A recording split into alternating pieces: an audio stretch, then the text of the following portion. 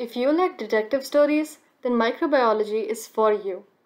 In this interview, Dr. Gagandeep Kang, one of India's leading public health experts and microbiologists, explains her specialization and discusses her own experience of pursuing it, and shares valuable life lessons that every student needs to hear. In part 1 of this interview, Dr. Kang spoke about what could have been done to prevent the COVID-19 pandemic, so click on the link in the description for that. Let's get started. My first question is, how would you explain your own specialization in microbiology to a 12 or 13-year-old student? So it's a bit like detective stories. You have to figure out what the problem is and then figure out how you can answer it. So most of microbiology tends to be investigations in infectious disease. Okay. So you want to try and figure out, what is causing an illness. Once you figure that out, then the other questions come along. How big a problem is it? What can we do about it? What's the best way of doing something? So it's really very simple principles, but the techniques that we use can sound high-end. They're not when you really boil it down to what is the question that you're asking about this. Okay. What are some of the newer jobs or possible careers in the future of biomedical research? Perhaps jobs we don't hear about as frequently today? I think one of the things that we have to understand is that data science and biomedical data science is going to be very important.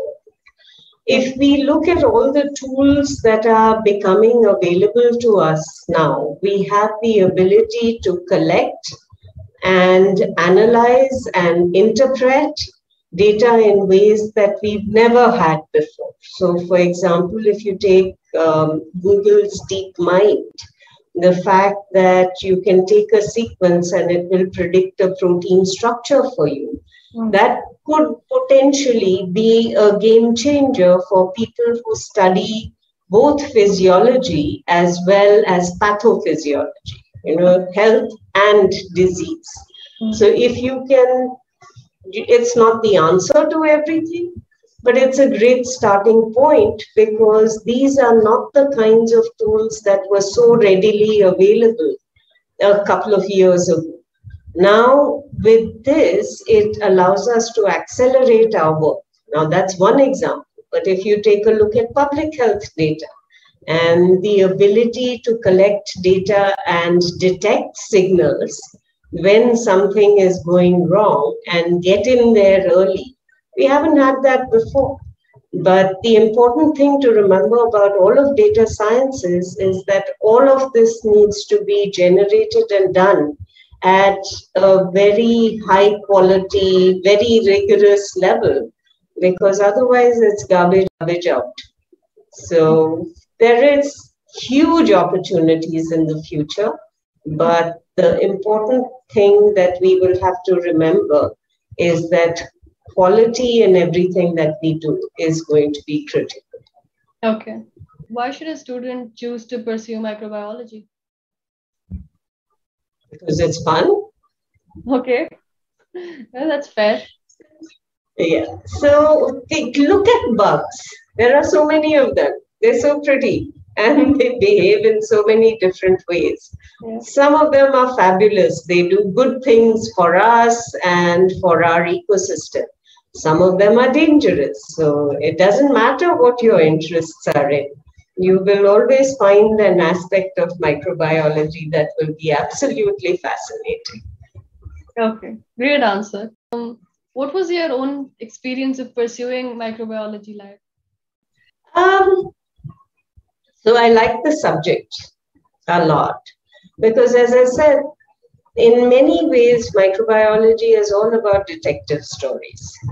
There was a book written in the 1920s by Paul de Cruz called Microbe Hunters. And it told the stories of all the great microbiologists until 1930. And I used to read and reread that book because it was just so much fun figuring out So what did Robert Koch do? What did Louis Pasteur do? All these little human stories about people who were advancing the science.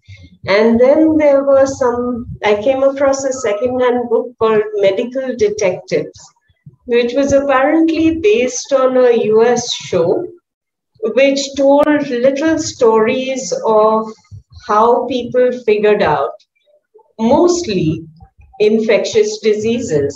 You have a mystery patient, and then you figure out what's wrong with the mystery patient. So I don't know if your colleagues have watched House, and I believe there are other similar shows now. But ultimately, trying to put all the pieces together to make a story, to provide an explanation, and think about what would be an appropriate management course for that. Can't imagine anything being more fun. Okay.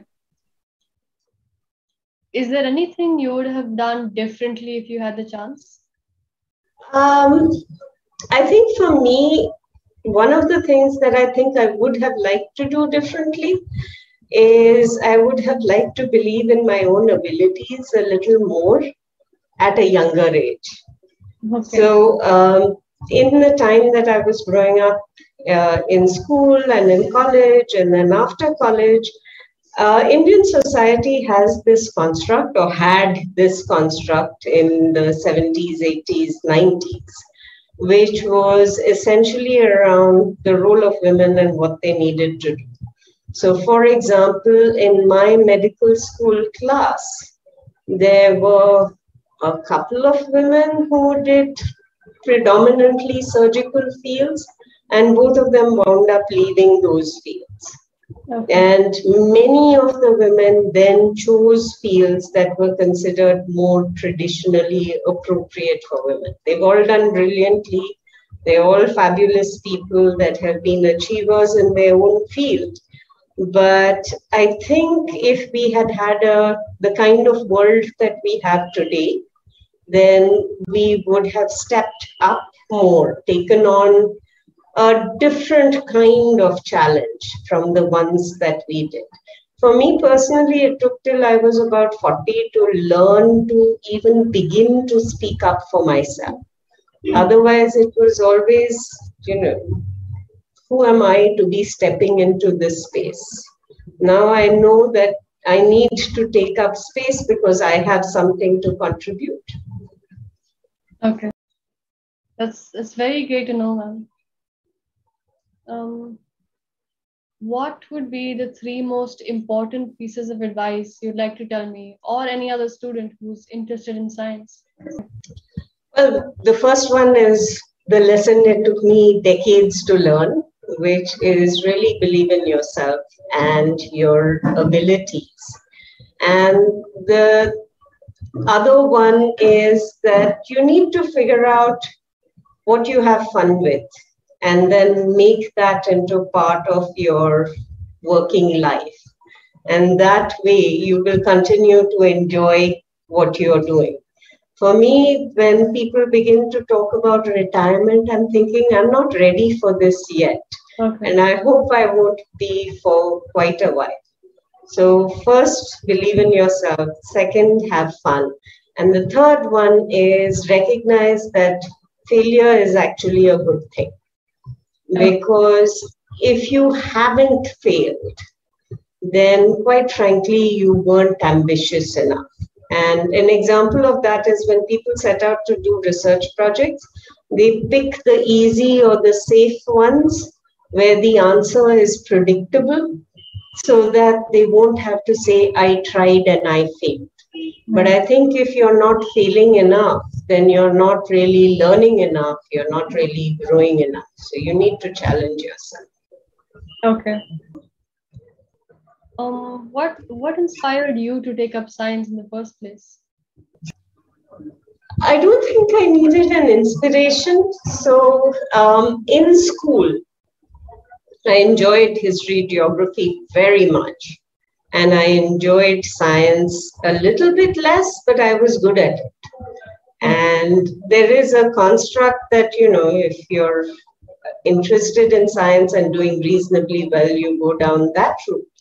And for me, I talked about it with my father, and we thought, okay, maybe not mathematics, so physics or biology. And for biology, it just made sense to do medicine.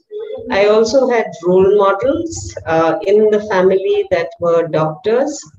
And somehow the idea of research didn't come up at the time that I was choosing a career.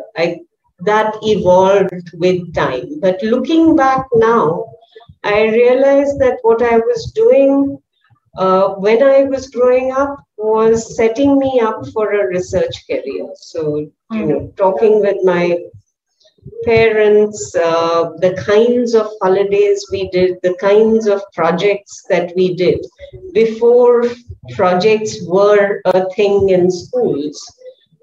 Because I was moving schools a lot, I had to spend my summers doing a lot of catching up. And most of that catching up I did as different kinds of projects that allowed me to learn things. So a little bit unusual in that day and age, but a good setup for where I am now. Okay. Why do you think, your experience that you hadn't started off thinking that you would end up in research, I feel like that's common amongst a lot of students who start off liking science in the beginning. Why do you think that is the case? Why do people not look at research as the first option? Because we are not shown that research is an option. So whether it is in medicine or in biological fields, even if you wind up doing a dissertation for your master's degree, it really is something that is given to you top down. It's not about you having the ability to explore your own ideas or formulate your own questions. The biggest thing about our educational system is that even though we talk about higher order thinking skills, everything has become a formula now. So it's not about giving you the space for exploration and the space for framing questions in a way that you can look at how they could potentially be addressed. I wish there was a lot more learning that resulted in skill building rather than in gathering facts. Nowadays, we are in a world where facts are available to you on your phone, but the ability to think and the ability to question and the ability to design your own experiments, that's what you need at this time if you want to go into a research career. Okay. Quoting you from an earlier interview, when asked what is next for you, you replied that you were going to multiply the number of young people in science. Now, that is something that I found really, really interesting. Could you tell me a little more about what you mean when you said that? When I speak to people in medicine and in public health, a lot of people say, how did you get to where you are? Like that is something unusual. It should not be unusual. It should be one of the many options that people have to be able to move the field of medical science forward by taking on big questions and failing and failing and failing and occasionally something working out. So why are more people not doing that? So my goal really in working with all the people that I work with now is challenging them to be more ambitious and equipping them with the skills to be able to design studies that answer these big questions. And so far, I'm really proud of some of the young people who have worked with me. It's actually such a joy when you have students who are better than you. So I have a few examples of that where I will call up my students and say, can you help me with this? and they have an expertise that they have acquired that I cannot hope to achieve. But that's how it should be. Okay, that's really great to hear. This is Scienteens, where we meet experts and ask questions that can help you make the right study and career decisions in the sciences. I do this as a fellow student, and your support through a like and subscription will give me and everyone contributing to this channel a lot of encouragement.